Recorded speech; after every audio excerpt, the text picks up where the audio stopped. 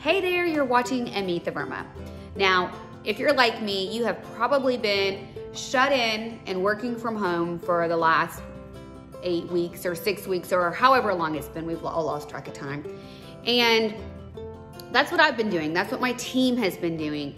It was definitely a very scary, uncertain time period. It was so difficult for me to look into the eyes of my employees today and tell them, hey guys, we're shutting down. We're forced to shut down and not know what's gonna come in the future. By the grace of God, our team has been able to, number one, work from home.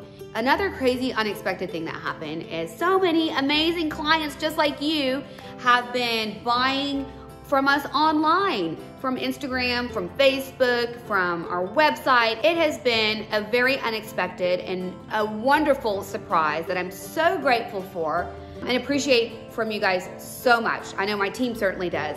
We were having a talk the other day about what everyone's been doing in between this working from home process, which we've all been navigating. And it's been interesting what everyone's been doing.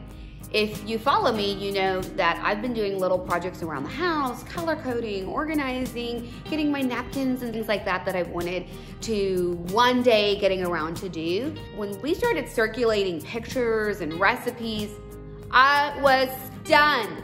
Some of our team members have not only taken it to the next level, but like the next level. And so instead of telling you, let me just show you. I am redoing my backsplash in my kitchen, so I actually am working on it right now, so I'm just going to show you a little bit of what I'm working on. I've gotten the grout put in. This side I've already wiped down. This side I'm starting, so it's looking good, and I will show y'all what it looks like after. Here's my backsplash in my kitchen. So I think it came out pretty good for it being my first time doing backsplash, so I'll let y'all know what other projects I'll be working on. I also started with painting my kitchen cabinets, which I have not completed. They're in the process. And I also started my floors. So I'm ripping out all the carpet and tile and putting wood floors in. So that's a few projects that we started during this time. Hey guys, I'm just in my kitchen doing a little cleaning up and organizing since my kids have school right now. So I'm in my pantry, just wanted to show you what I'm working on, just getting it nice and organized. So it's looking like HEB. Just wanted to keep you on the loop of what I'm working on right now, trying to stay busy. I started making arroz con leche, which was amazing. I made it for my son, he loved it, and I have made it probably 4 times since quarantine, so he's been eating a lot of that. Hi, good morning. Today I'm gonna be repotting a plant that I bought a couple of months ago and never got to do it. So I had been procrastinating, but now I'm gonna do it.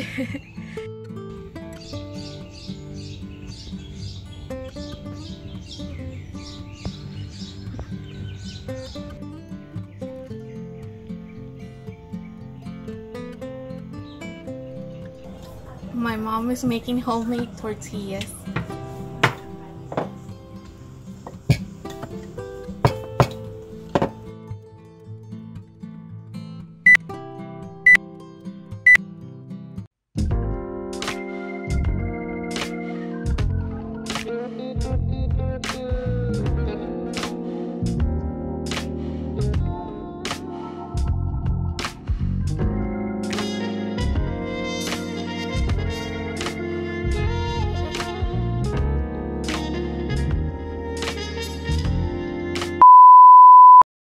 During my time at home, during this quarantine time, I painted a few pieces that I had been procrastinating doing, and what better time to do them while you're at home.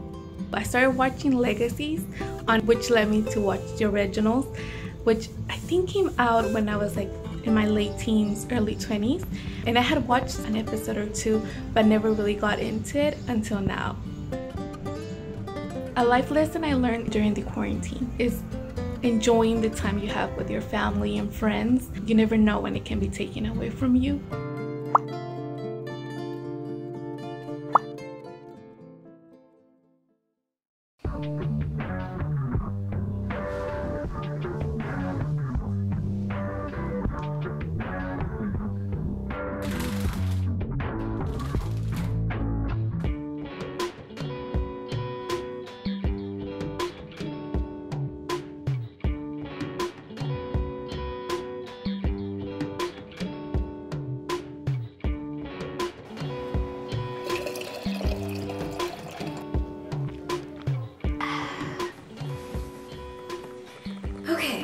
Allow me to introduce myself.